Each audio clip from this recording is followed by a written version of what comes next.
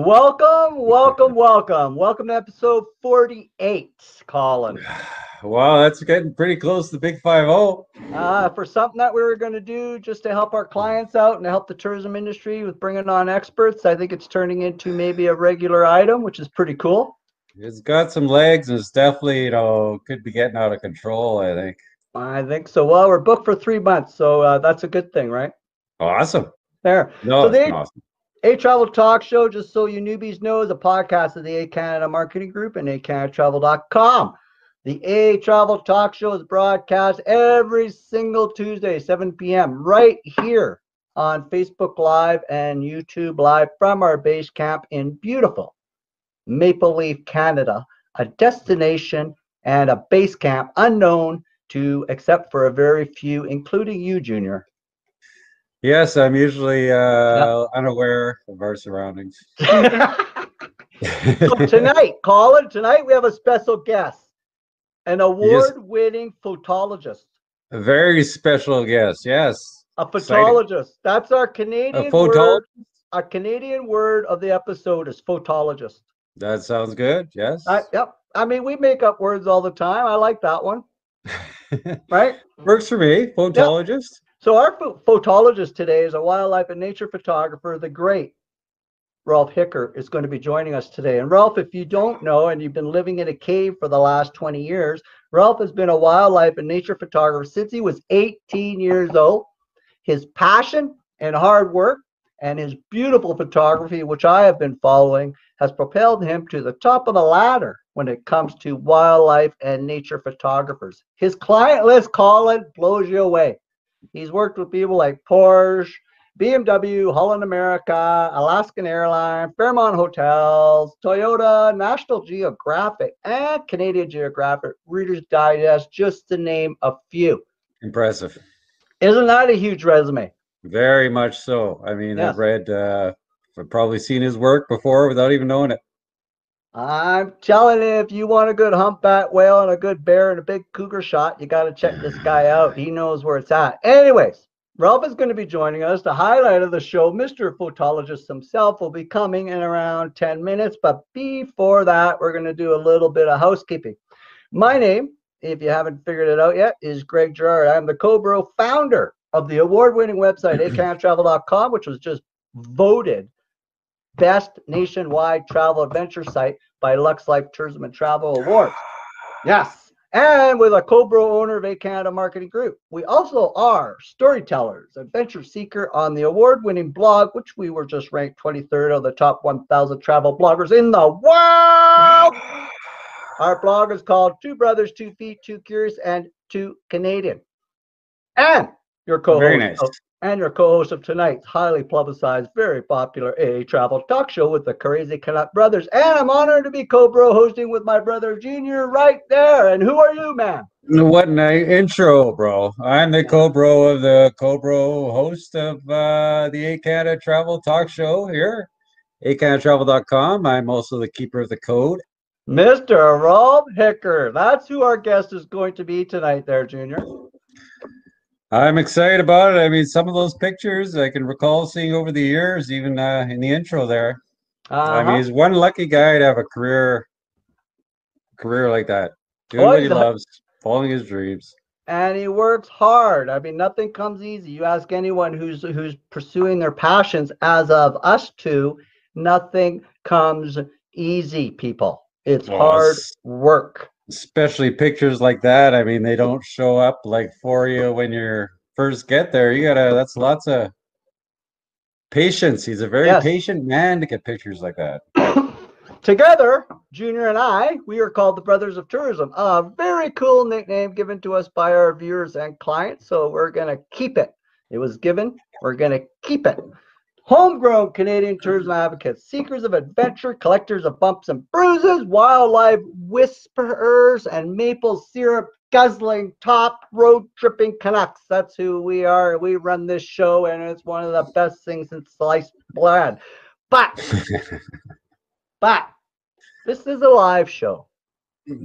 Stuff happens. All the time. The internet goes off.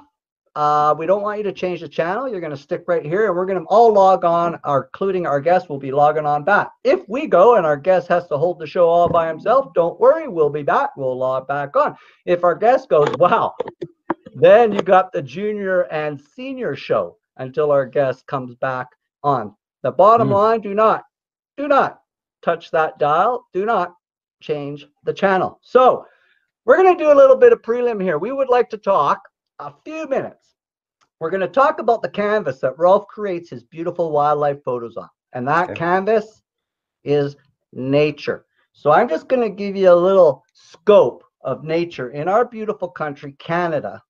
Canada, if you did not know, is divided into 15 terrestrial and 5 marine ecozones, okay? Canada is home to 25% of the world's wetlands.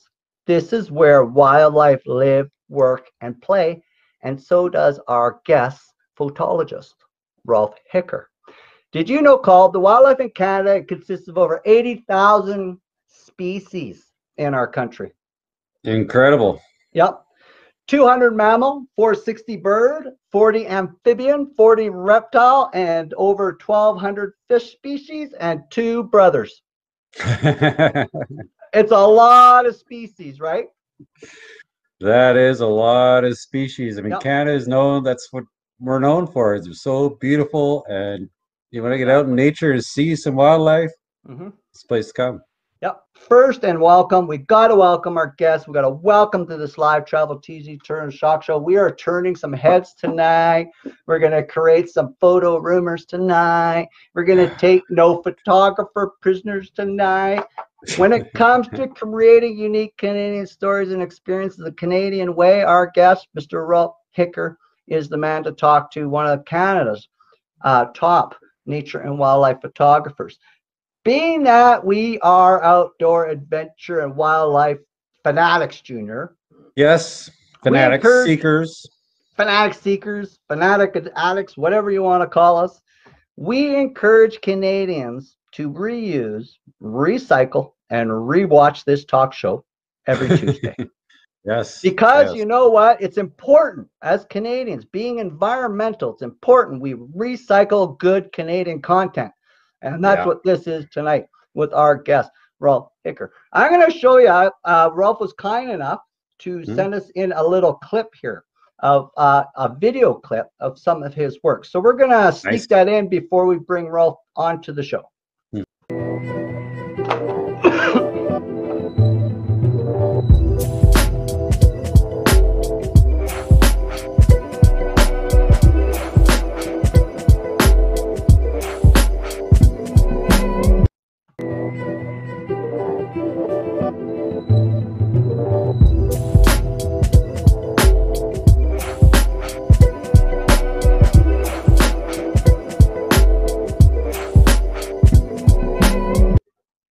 I had to show it twice because I wanted to see the bear shot again. Get off mute. Come on. I had to see the bear shot, so all you viewers, tough luck. I got the controls, and I wanted to see the bear shot again. You're on mute. I unmuted it again. Thanks for joining the show. Thanks for joining the show. Thank you. This is our first technical issue. Could turn into a physical argument. That's what we brothers do. That's what we do. And we're not shy. We'll do it online. No. Okay, let me tell you about our guest, because we don't want to take up his time. We'll take up Junior's time. That's a given. But we don't want to take up his time. Our guest tonight is Mr. Rolf Hicker, an award-winning photologist. Oh, sorry, we got to use the less Canadian words for you out Canadian people. Award-winning photographer and filmmaker, photologist, and also 18 years old when he started. Originally from Germany. Excuse me, you're interrupting Rolf's intro. Oh, Rolf's, okay. Here, let me just mute myself. No, you can't do that. That was a bad thing. Originally from Germany, Rolf moved here. Luckily for us Canadians, Rolf brought his talents to Canada in 2004. Rolf has traveled extensively around the world on assignment work.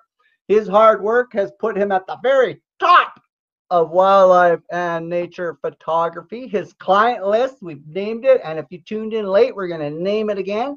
BMW, Alaska Airlines, National Geographic, Canadian Geographic, Reader's Digest, just to mention a few. In 2009, Rolf decided to call the northern part of Vancouver Island, British Columbia, his home. That's our backyard, Junior. Yes, it is a wise choice. Yes, that's where the Gerard brothers grew up. We grew up on that island. And what a great childhood we had with such gorgeous, gorgeous ocean, gorgeous scenery. Yeah. Great place to grow up. Nice thing too is I think just because he decided, I think he took the island because he heard about us living on there. Probably. I think that was probably the swaying decision. Does he live at 1051 Trunk Road? Did he get the same house?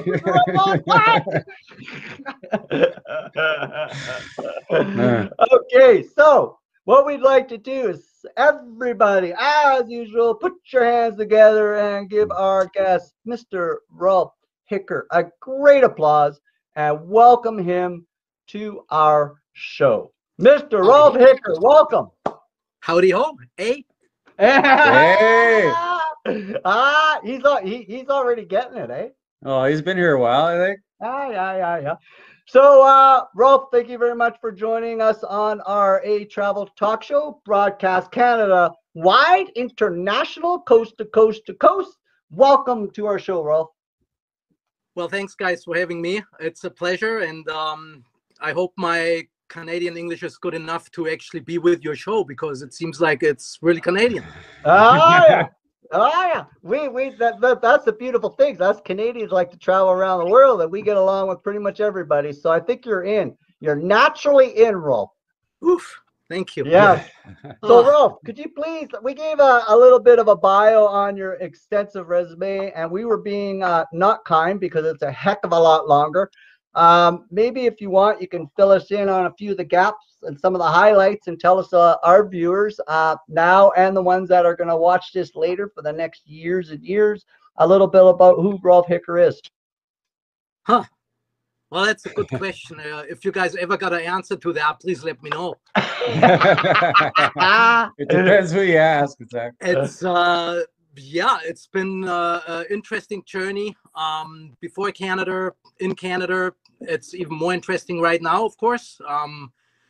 With COVID, it's really hard. If you ask me who I am, that's me. That's what you see is what you get. I'm straight German. And I tell you right in your face, what you get is what you see. So I actually have to correct you, but that's kind of being politically correct, that I actually started being a professional already when I was 16. But in Germany, at that time, you weren't allowed to work under the age of 18. So that's why my bio says 18. But I actually started when I was 16, and the whole thing, how it got developed, that's quite a story. I don't know if you guys got a week or not, but I mean, I gladly share it. Yeah. Well, you know what? We are Canadians. We're good at tipping, so I tipped you 2 years. So, there you go. I gave you a good 2-year tip. We can extend the show for a week if you want. Yeah, I mean, why not? All right, well, don't we can do it. We can do a 24 all-nighter marathon. Rolf marathon. Yeah. Don't go there, because some of my European friends, they're already pretty mad that they had to stay up till 4 o'clock in the morning. I didn't let them know that you guys actually record this. I said, well, that's Canada. You're there or you're not. So that's your choice. Yep. Oh, right. Welcome to our 1-2 German friends that stayed up at 4 a.m. Chat it up. Give it up for Rolf. Good job, Germany. We love you for tuning in, and we hope to see you next week at 4 a.m. And they are not just the Germans, by the way. I got some people from the Netherlands contacted me today. I got some in France, in Switzerland, of course, even a few outside of Europe, in the UK. And sorry, I had to rub that in. And so anyway, that's perfect. Good dig. Let's make sure we give them. Let's make sure we give them an Emmy award-winning show, Junior. Behave yourself. And let's make this thing rock. So, Rolf, it's no secret you're a top nature and travel photographer. I've been watching your bear, cougar, your killer whale orca, your humpback whale photos Amazing. for some time now. And I actually had the kahunas to contact you and say, get on our show, big guy. You got some good stuff to share. So you have worked with many major brands, but there's got to be some highlights. So what are some of the most memorable assignments as a photographer for you?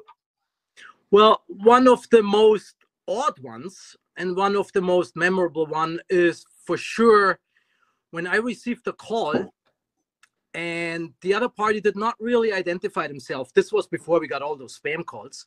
Mm-hmm. And they said, would you be available for a photo shoot in the Arctic? And because at that time I was very well known for my Arctic shots. That was before digital just came. So it was still all old school.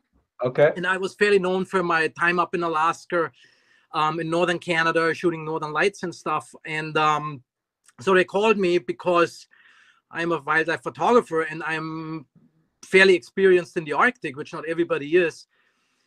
And they said, well, unfortunately, we cannot give you any details. And I said, well, that's quite interesting. You want me to hire and you don't have any details for me. So what's the big secret? I said, well, they said that exactly is the problem.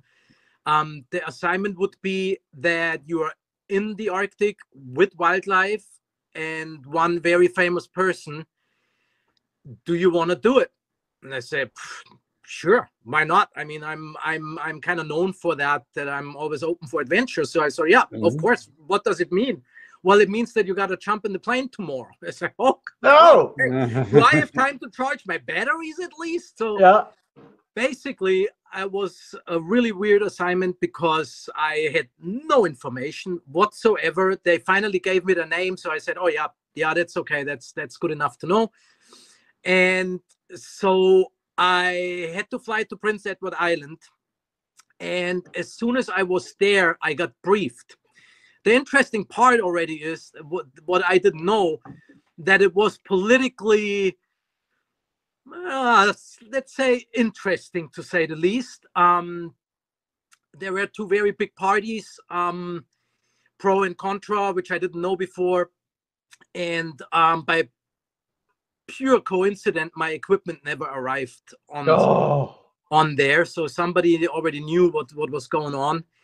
And but I always got one camera. I always got one or two lenses in my carry-on. And even today, when they don't allow it anymore, I just don't enter anything serious without my equipment on my body because it's part of me, and I just don't give it all away. So anyway, I arrived there and I got briefed. And they just told me that I will be with Sir Paul McCartney tomorrow. And it's like, oh, whoa, you talking about that Sir Paul McCartney? Or are you talking about Sir Long McCartney? I don't know yet.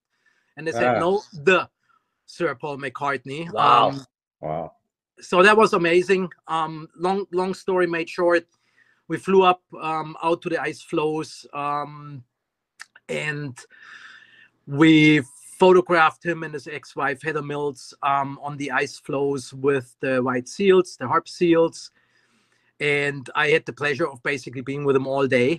We had our own helicopter. The press was flown in just for 15-20 minutes. So it was in and out while we were out there all the time. So I had a lot of private time with him, which was not that we got involved very much because I'm not that guy who bothers him in the time where he's finally by himself. Yeah. People ask me, oh, how many pictures did you take of yourself with him? And I say, I don't have a single one because I gladly give him his privacy. You know, I appreciate human beings enough to just say, well, yeah. So anyway, really cool. But it was really cool for me being in the helicopter with him and his ex-wife. And it is just a full-blown musician. He could not sit still for longer than 2 seconds. His hands are moving on his knees. He started singing, and there was no show because there was nobody else there. So that was really an amazing assignment I had. That was just one of those experiences. You know, I photographed all the famous wildlife, but I never photographed the most famous wildlife, human beings. So cool. That's a great story. Wow. Right? Am I good enough to make stuff up for you guys? Yeah! I told you it was worth sending you that $10 bill.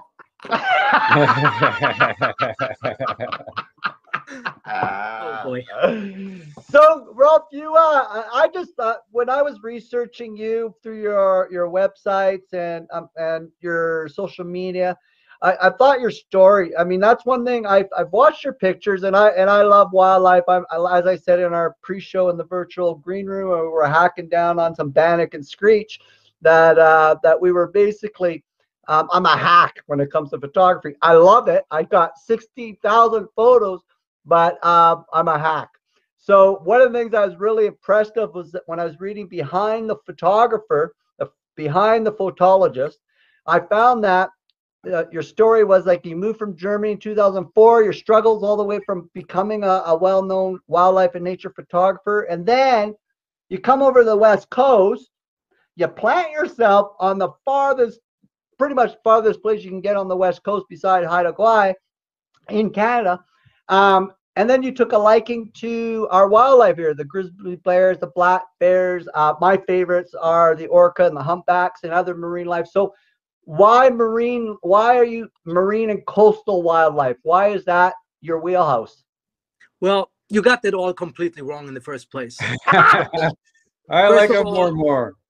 First of all, I'm a very private person, so you must have been that one person actually checking my website out. So thank you for that. I really appreciate that. It's been a long thing in the making.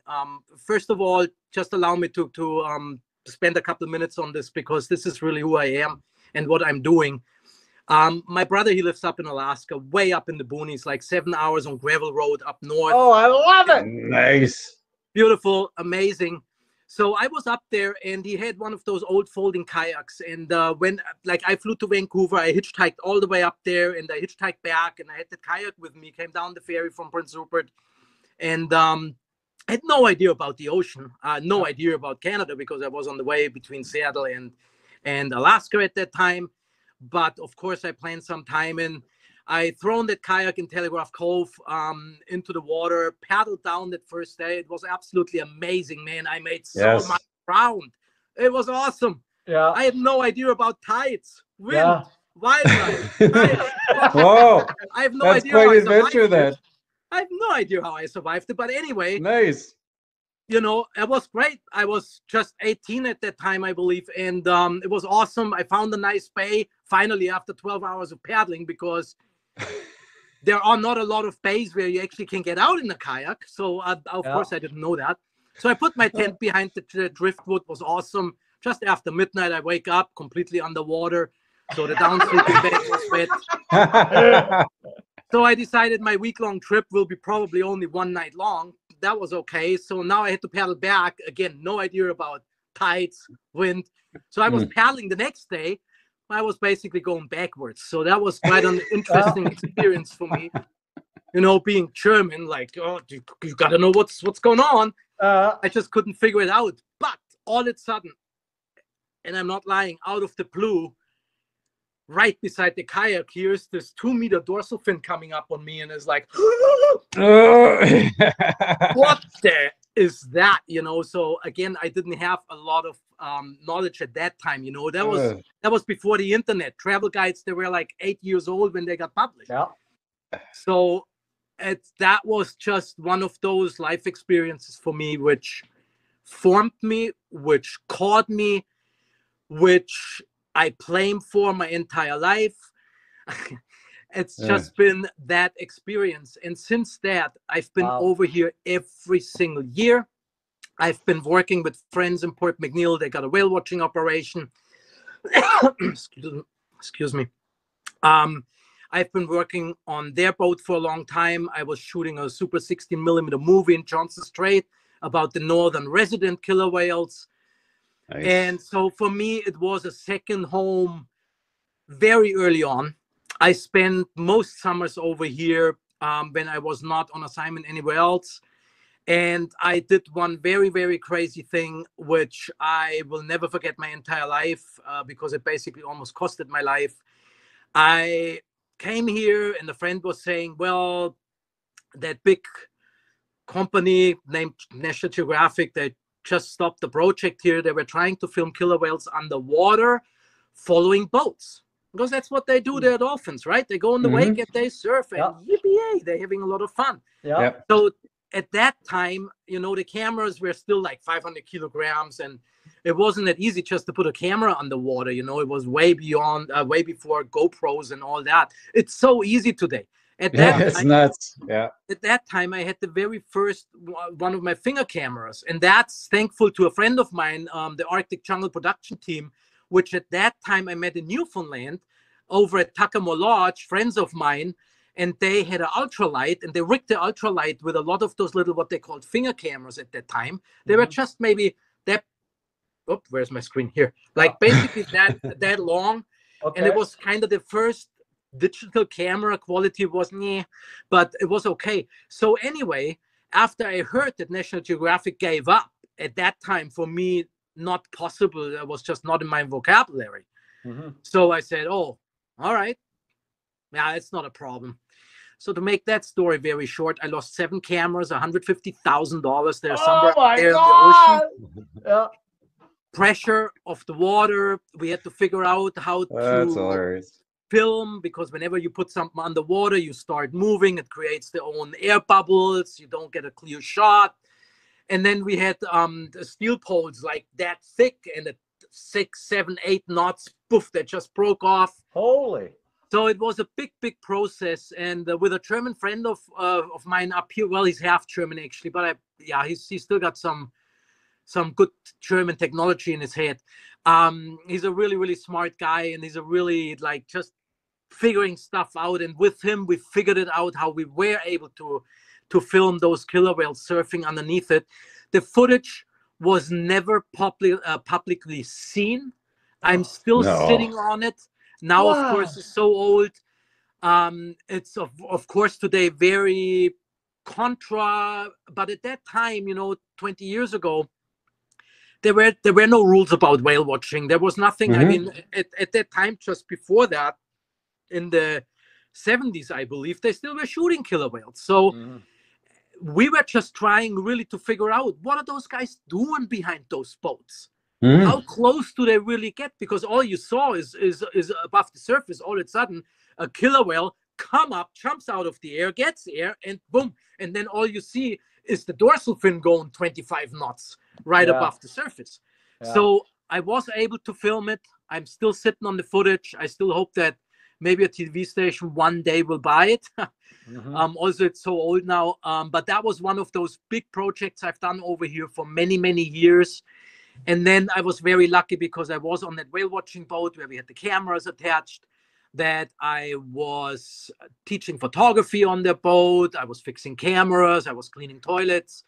And so I've done all the important work. And I got my work visa and another work visa. And then I got the hint that actually from immigration, that it would be a good time now to apply for my permanent residentship, because otherwise I would have just been on work visas, because I'm not really good with bureaucracy. I just don't have the time for it. But anyway, that way how I immigrated. But when you say 14 years ago, I'm basically over here for the last 30 years. Yeah.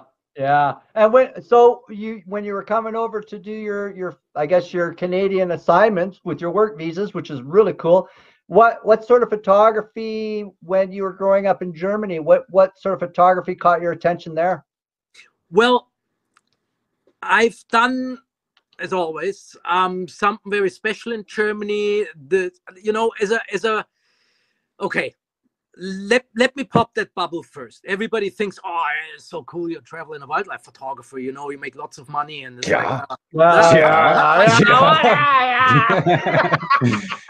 a lifestyle. It's a lifestyle. There are a very few guys, and I know a few of them, they are able to make their living off that. For me, it was always to find a way how I can follow my passion and somehow survive with it. So what I've done in Germany, in Austria, in Switzerland, in Luxembourg, all the kind of German-speaking countries, I used to do public slideshows.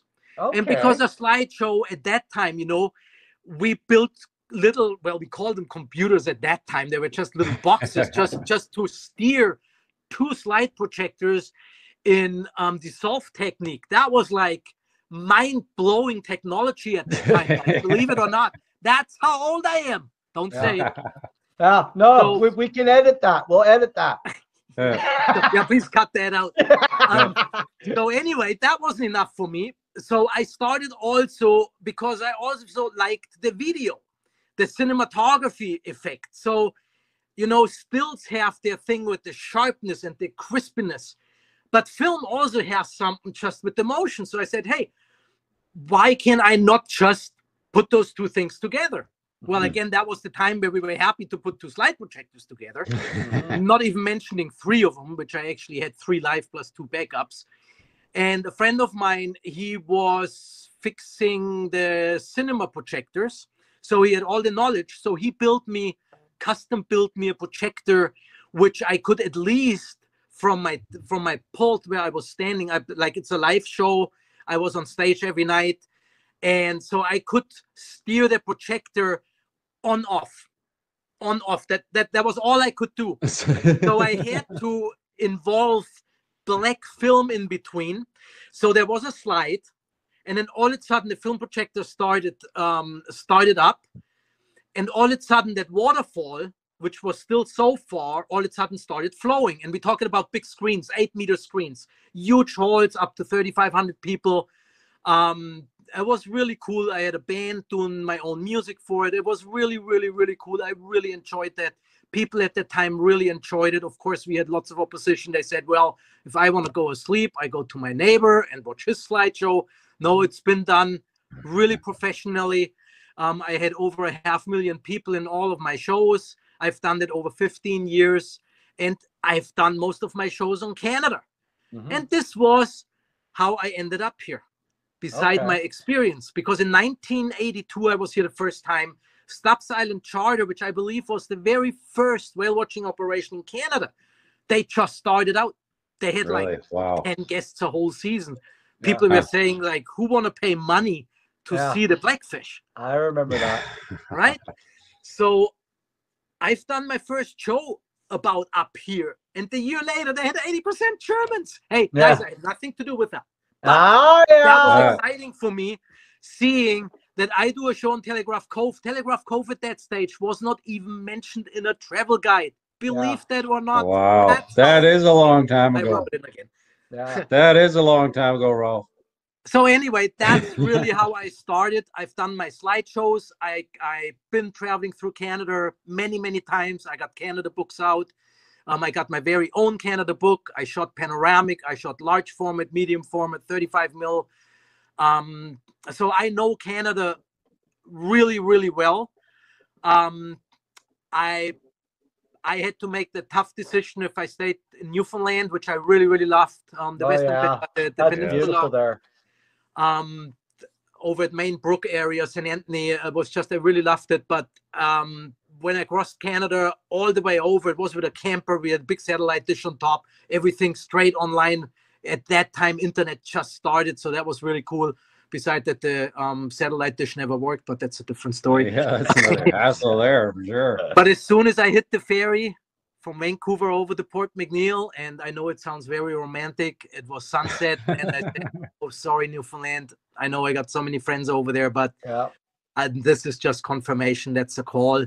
And then I settled. Now I'm settled. Divorced. There you go.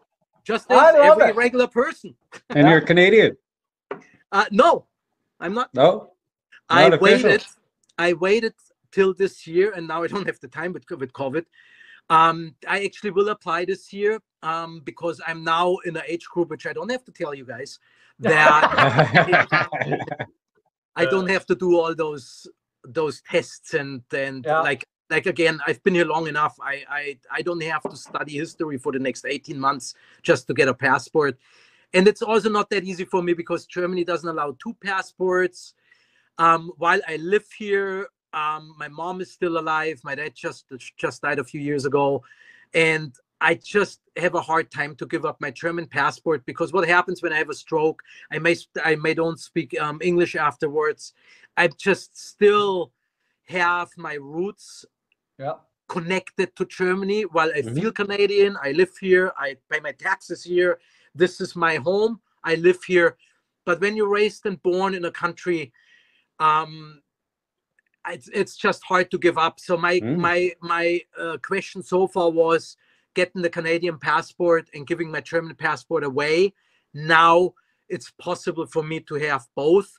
And now I will probably apply for it whenever I have the time. So probably in the next 10 years or something. Ask me. Yeah, that makes total sense. I mean, I find it very hard to I don't even have to deal with that. Actually, I'm Canadian. So there we go. We don't, but I get it. You got to be proud of your heritage. Yeah. I mean, you're an honorary Canadian and a great product of Germany. Exactly. So you've got this new website. I got it up on the screen here, RolfHickerPhotography.com. If I'm a newbie and I'm saying, hey, I'd love to see some of this nature and wildlife photography of Rolf Hicker, what's somebody new going to find when they look at your website? Well, honestly, I have a little bit of a website mess right now. I got a very, very large website, which is hickerphoto.com. Oh, let me put that up. We used to, I'm just trying to keep you busy, you know. We used to have 1.5 million visitors on this website. Again, this is going back to the early days of internet. We were traveling. We were putting all the travel information online. Again, travel guides taking 5 years after all the research till they're printed. At that time, that was basically instant messaging. And it's been really good. But it got really difficult because of it. We never had a lot of money to really build it up right. We did custom software. And now it's so messed up that I can't migrate it into a newer frame.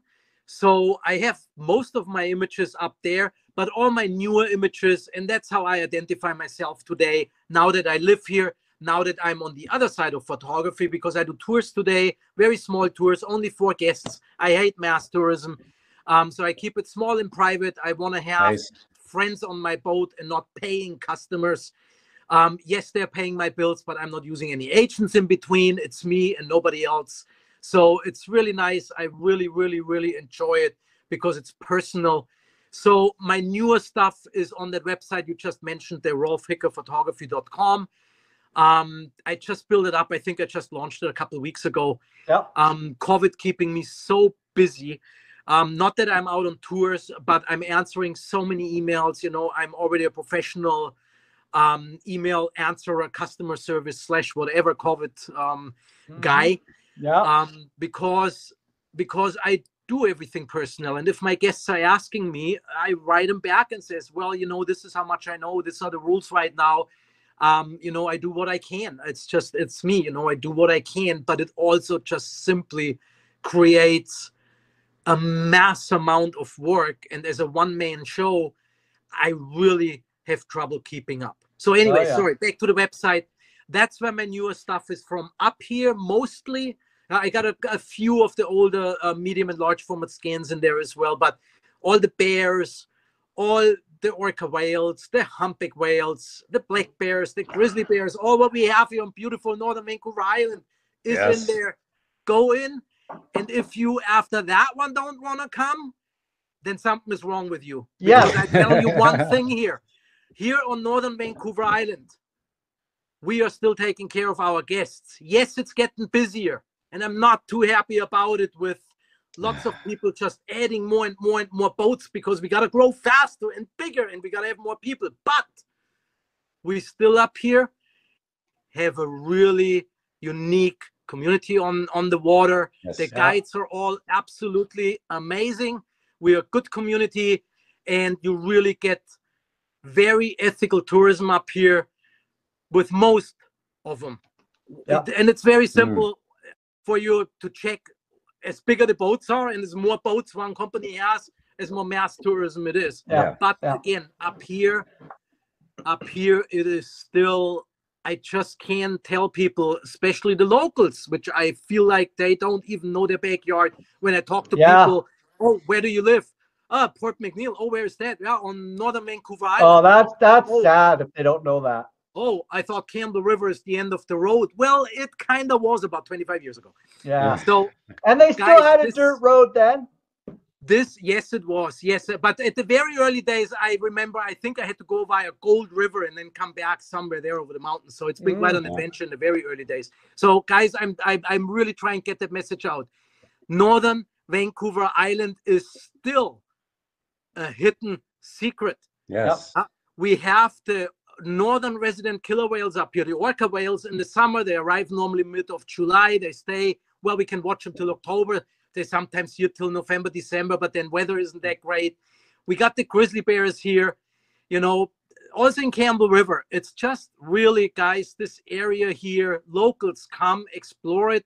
Yep. I promise you, you will not regret. It's the real meal deal. Oh, yeah. And the other thing, too, because we've been up that way, I think, over 50 times. We've been to either Port Manil or Port Hardy. Then we also take off to Winter Harbor, Coles Harbor, right? All that good stuff there.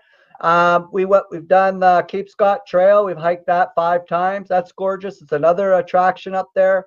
And, of course, like you mentioned, the wildlife. It's also a top scuba area, which people aren't aware of. Absolutely. One of the best cold water diving areas. Yep. I only done a couple dives here when we were filming. It just never worked out for me, and I'm not a diver in dry suits, so I'm not a professional underwater filmmaker and photographer. I've been to the Galapagos and stuff, but it is what I'm hearing from people around the world. It is one of the very, very best cold water diving spots. And as you said, places like Winter Harbor, places like Cole Harbor, like Port Alice, beside the big towns, Port McNeill, of course, and Port Hardy, Telegraph Cove. There is so much to see up here, guys. Yes. Every local who hasn't been up here, it's like, guys, what's up? You know, we're flying all over the world. I'll tell you what, find us a cabin out there. We'll move tomorrow. And this, seriously, guys, this is the very best time for locals to experience. We don't have international travelers, which means it is very, very quiet, because the international travelers, they know all about it. 90% of my guests are from overseas. New Zealand, Australia, Germany, of course, Switzerland, Austria, the UK, Scotland. I got Irish people here. Lots of people from the Netherlands, from France, from Italy. They all know about it. But our locals, not so much. So really get that message out, guys. This is the year to come. We don't have a lot of traffic.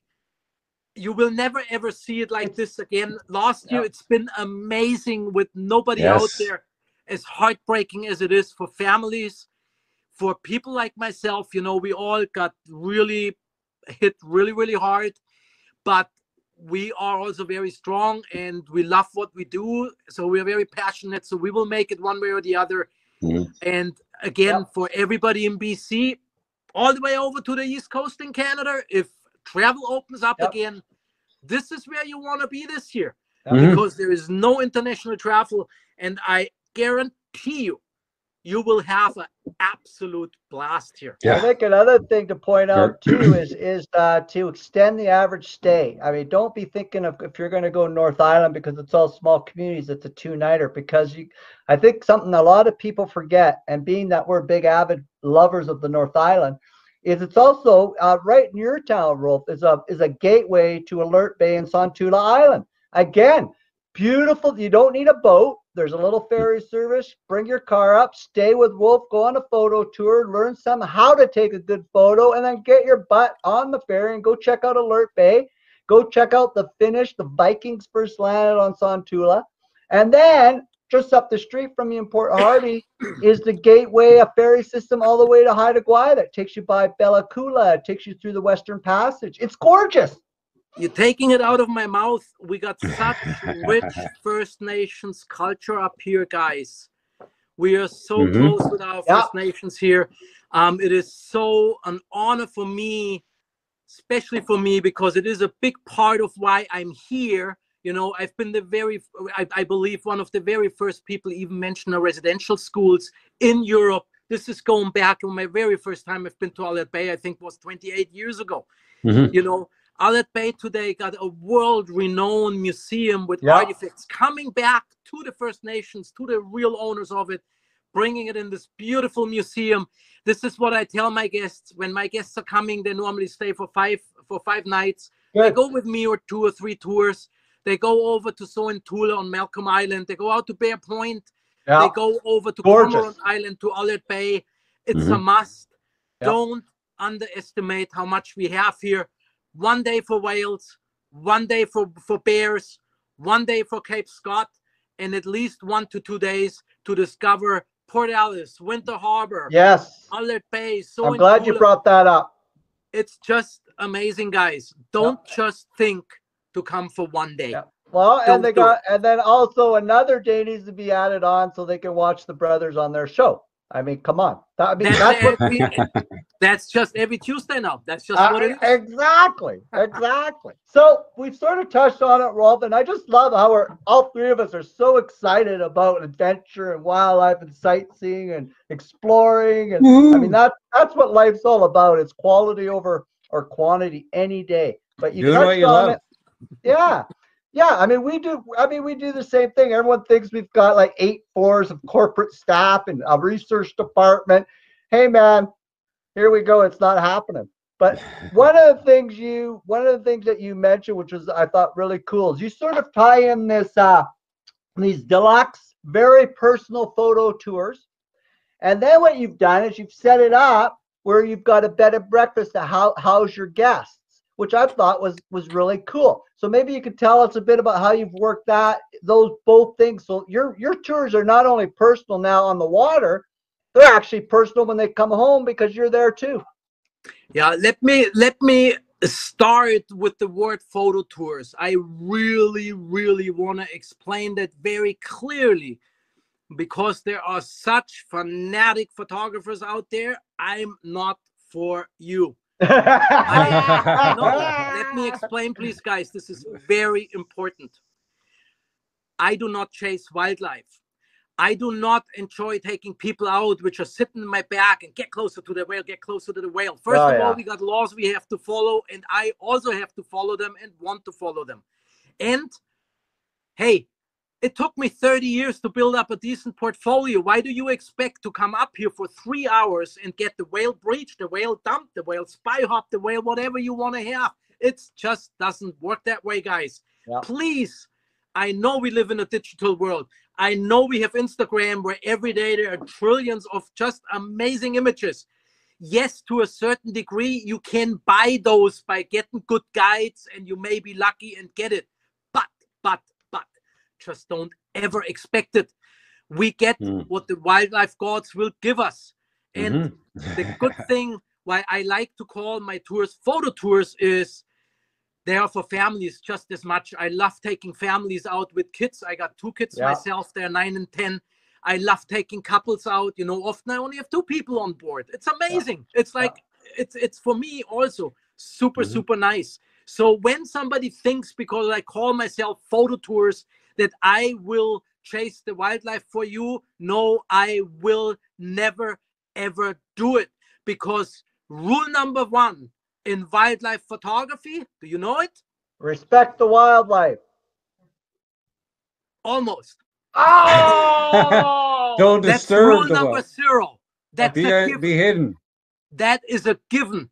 Respect the wildlife and other people in that matter.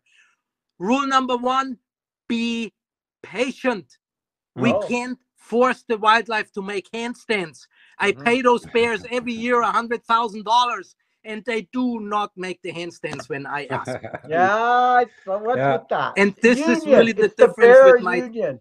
This is really the difference with my tours, guys. I don't do 3-hour tours. When I go out, I advertise it 8 to 12 hours. I love it. I hardly ever come back under 12 hours unless my guests are begging me because they say, you know, we don't have a battery left. We don't have any chips left. And it's really, I'm getting a lot of headwind right now on that one because people don't realize I'm shooting a very expensive camera with 68 megapixels. I'm shooting 200 to 600 millimeters. I often anchor when the bear is 500 meters away in the bay, you know, and then he walks right by us. I had moms lying down right in front of the boat where we anchored a half an hour before and nursed their little kids. So I let the wildlife come to me. And on my tours, we have the time to do that. We don't have to chase the wildlife. Gotcha. Yeah. And I don't understand people when they are attacking me now online saying, oh, that's a portrait of a grizzly bear. You got to be at least 10 meters away. Well, first of all, the rule is 50 meters.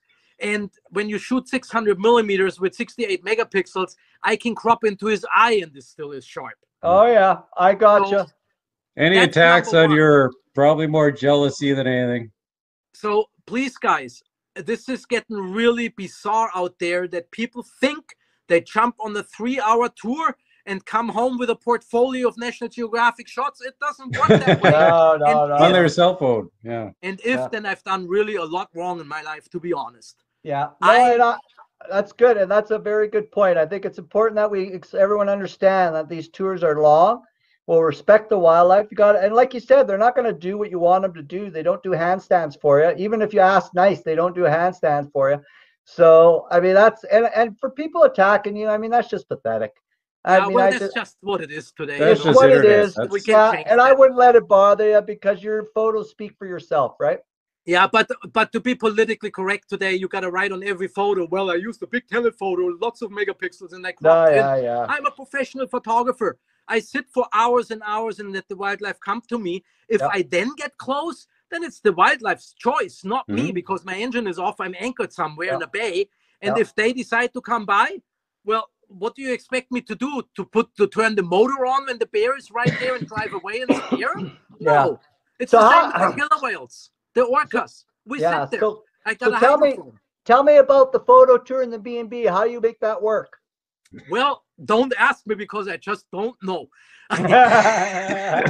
The B&B is simply my family home. People sleeping in my personal bed while I sleep outside in a yurt. I bought a yurt so I don't have to sleep on the boat anymore, because that's, while I love my boat, I'm getting just up there in age. Don't mention it again. No, I mean, you're just making a lot of editing work for me, buddy. Yeah. So we get a lot of clients asking. Suites.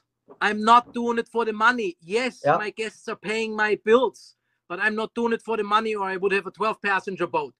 Yeah. And I only take 4 people out, which also means I only host 2 parties. If a family comes, I got 3 bedrooms upstairs, only 1 party upstairs. And I got 1 party, beautiful big suite downstairs, only 1 party. And for me, ideal, we pack up at 4:30 in the morning together, have a cup of coffee, jump in the truck, drive to Telegraph Cove or to Port McNeill, depending where we launch. They jump in the boat. After that, I load up the boat on the trailer again, trailer it home, do my homework with the boat, do the mechanics, flush the engines while the guests are sitting outside and having a barbecue. I'm not allowed to serve dinner, but they can serve themselves. You know, we're having a beer together. Not that I can do that every day, but it's my life. It's my lifestyle. And this is my summer. Does it get busy? Holy yes. I had 103 tours 2 years ago in a row. That's like 17, 18 hours without a break. Wow. But it is so freaking amazingly rewarding when you come home and you see the people and they're telling you, wow, this was the day of my lifetime. And I said, be careful, your wife. That's a good thing. It sounds like a one-of-a-kind tour. I mean, you're personal and very, I mean, it's the Rolf tour. It's me. You get what you see. There is nothing, no BS in between. You know, so if you got complaints, complain to me, but I fortunately never had any complaints, because when you tell me that it's getting too cold, well, then I got blankets for you on the boat. I got a little toilet on the boat. I do what my guests want. I don't put them in a predefined box.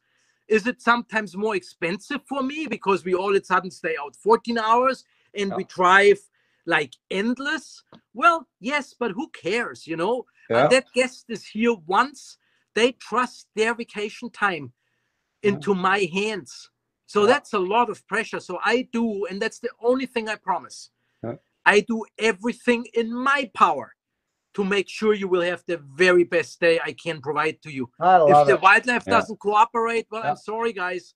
That's just what it is. It happened to me in my career a million times, where I booked boats for a week up in Alaska to watch humpback whales, and in a week, in the prime time bubble net feeding, I saw 1 humpback, in a whole week. It happens. Realize it. This is nature. Come because of the experience, and do not come for 1 picture. So you desperately that's a big point, because if there's it's not just the wildlife, but man, there's waterfalls, there's nature, there's coastlines, there's caves, there's just getting out there. The environment to take pictures. I mean, I looked at your thing. There's a ton of photos on it that had no wildlife, but stunningly beautiful. Rivers that you've got frozen water, the waterfall where you've slowed the frame down. I saw a couple of those on there. You looked at my thing? Really? Yeah. Wow. Okay. Yeah. Awesome. Wow. I'm like your biggest fan now, I think. No, we are operating in First Nations territory. We are guests in their territory. Yeah. And their territory, they knew why they lived there 1,000 years ago. Because it's the most beautiful and the richest place. Yes, I will be having trouble with fish farms, which they fortunately have to leave now out of the Broughton Archipelago because we hardly got any salmon left, which we do see with our bears. We hardly got any more cubs because the females will not have their babies. They can regulate that when they don't have enough food, when they don't feel healthy. Really? They just don't have it. But I just heard from Alexandra Morton, which, by the way, she just published an amazing book. And I'm not getting paid for that, guys. It's just, she is just as passionate as I am. The salmon is maybe slowly coming back. One of my First Nations friends from Outlet Bay told me he saw some very little ones. So there is hope, but we are not there yet. But there is hope that we will recover. Fortunately, the government now made the decision to take the farms out. I'm not against the fish farms. I know we need the food, but please do it on land. The Namgis have proven that a fish farm can be on land successfully, but of course the greed just keeps everything. We can destroy everything. I'm also not against logging because people say, you green freak. I'm not.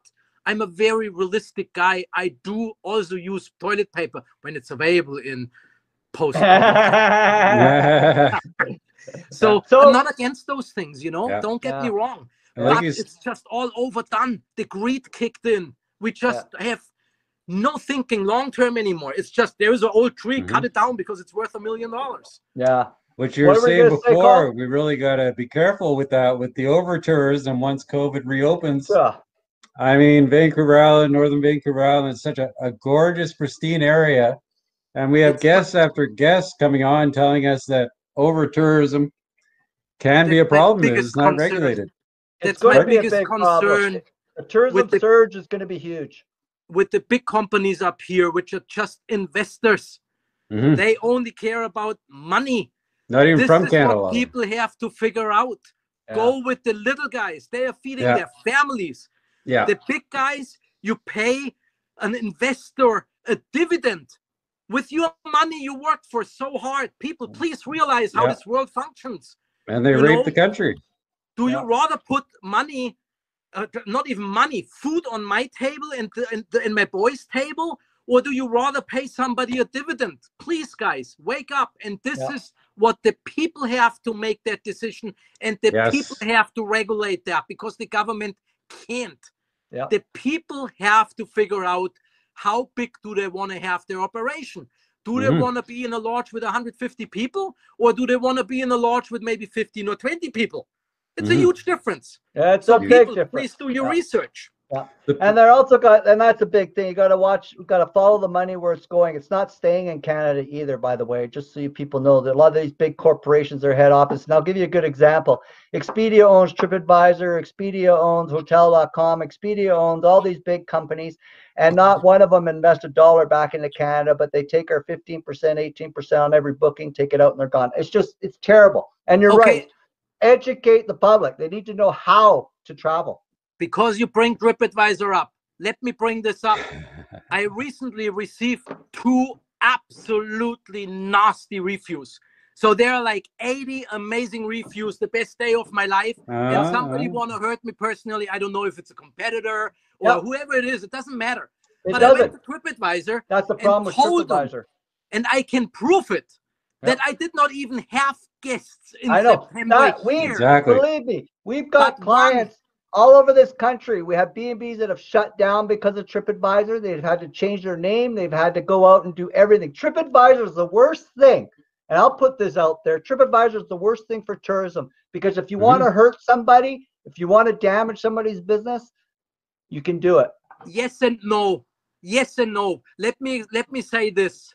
When people are smart enough, and I believe they are, when they read from 85 stars or 70 or 100, I don't even know how many I have because I don't really care. I don't even ask my guests to leave one because I appreciate their privacy.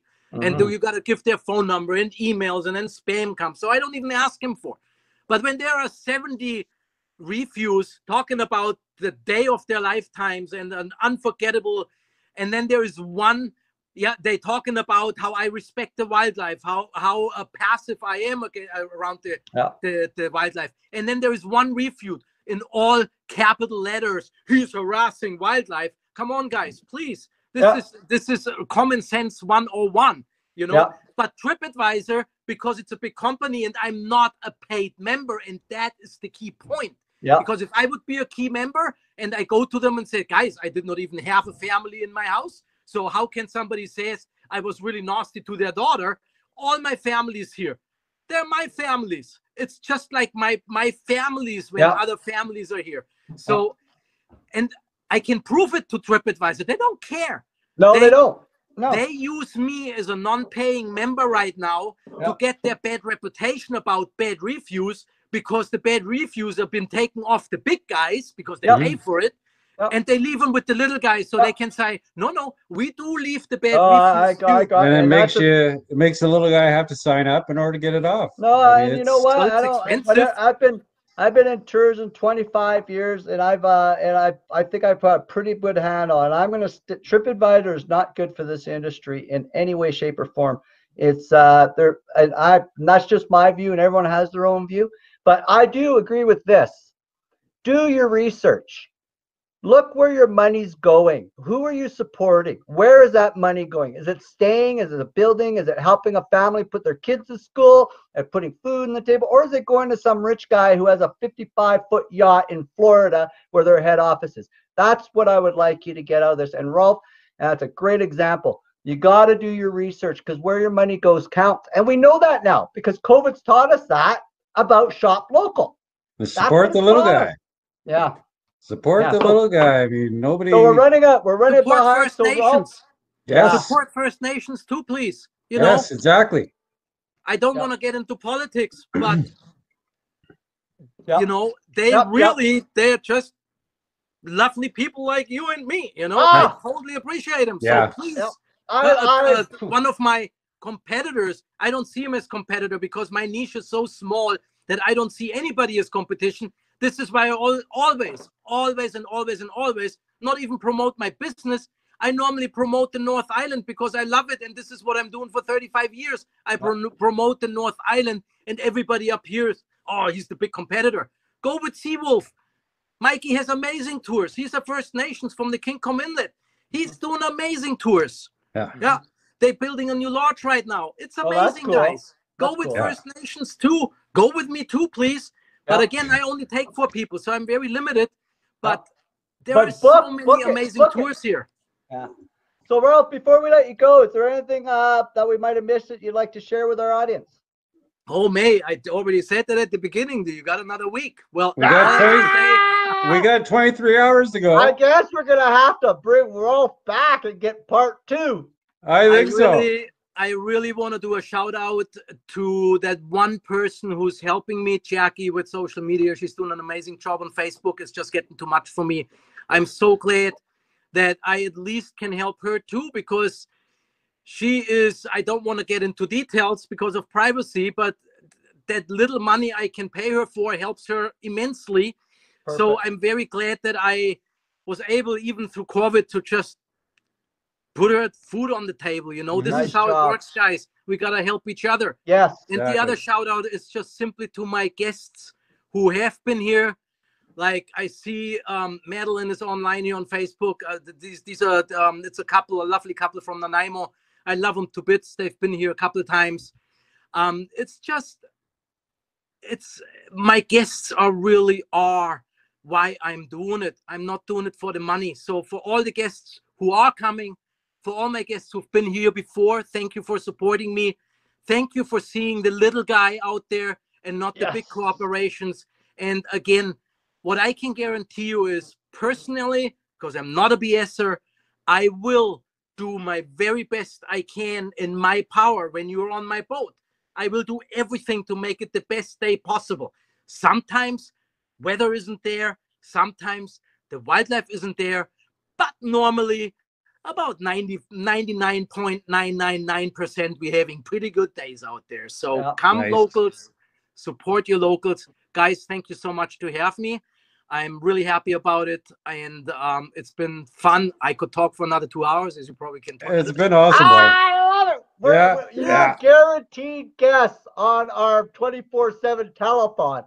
Yeah. You guys are amazing. You guys doing an amazing job. Thank you for taking care of us. We need you guys right now to promote us and not the big guys. So thank you. Yeah. Well, you know what? The beautiful thing is we're one of the small guys, and we're doing a lot of things different than the big guys, and that's sort of what separates us. So we get it. We get it big time. Colin, you got anything you'd like to say to our friend Rolf before we let him go, and we can close it down, and we'll go from there. I just very much appreciate it, Rolf. I mean, you could tell, your guests are not one-time visitors, I'm sure. You could tell just by meeting you and your personality that you couldn't take one tour with you. They'd want to come back every year, I'm sure.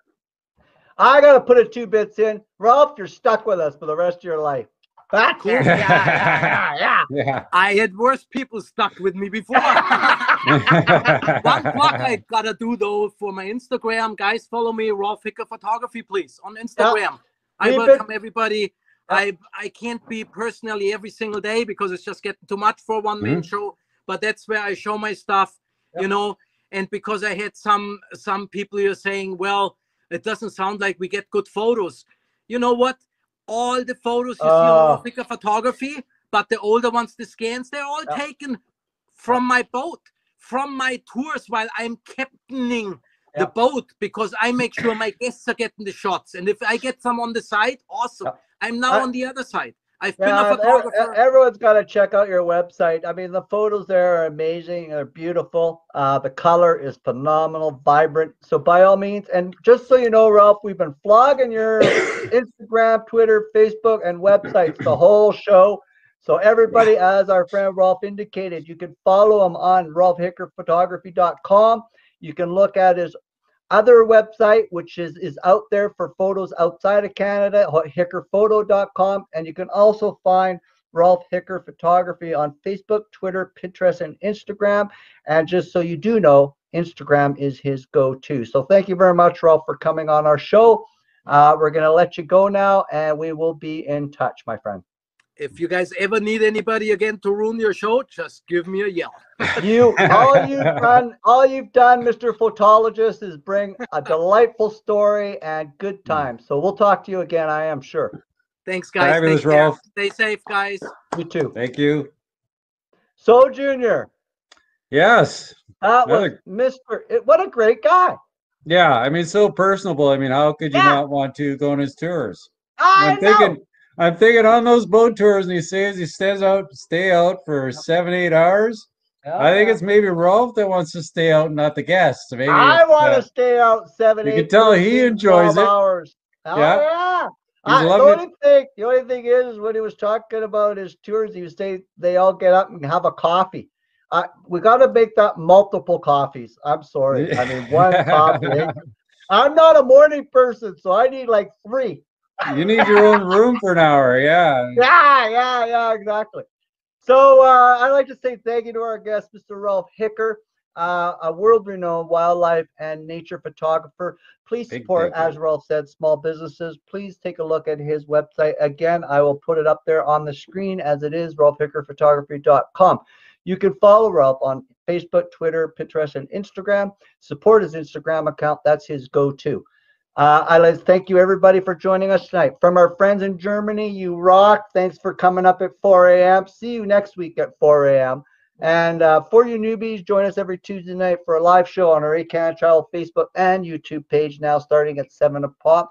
I am a co-bro host of the ehTravel Talk Show, and this is my brother Colin. We're the Brothers of Tourism, the co-bro founders of ehCanadaTravel.com, and the brains and brawn behind the Canada Marketing Room. Tomorrow, you'll find this interview with Rolf on all our social. We have 8 social media pages. You'll find it on Instagram, Twitter, Pinterest, Tumblr, LinkedIn, and Facebook. You'll also see it on our Travel Live community feed on our award-winning, largest privately operated 16,000 page website.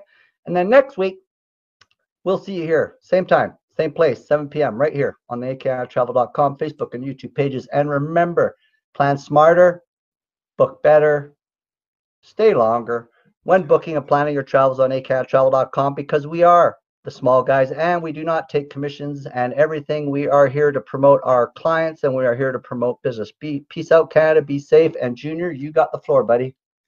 I got the floor to announce next week. We got Matt Stewart, who is a 20+ year coach, coaches community cultivation, senior leaders across North America in the healthcare industry, global finance, and major international sports events, including Olympics, Paralympics, Pan Am Games, and he also is in film production. Stay tuned.